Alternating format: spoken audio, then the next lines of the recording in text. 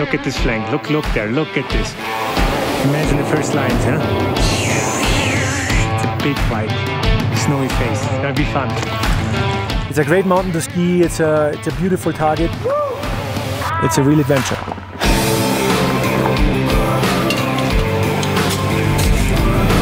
Okay buddy, love you. My goal is to climb from base camp and ski down within 8 hours. Morning. Hey, hau rein. Bis dann. Ciao. Want to make it in 8 hours? You have to be faster. Where's the limit?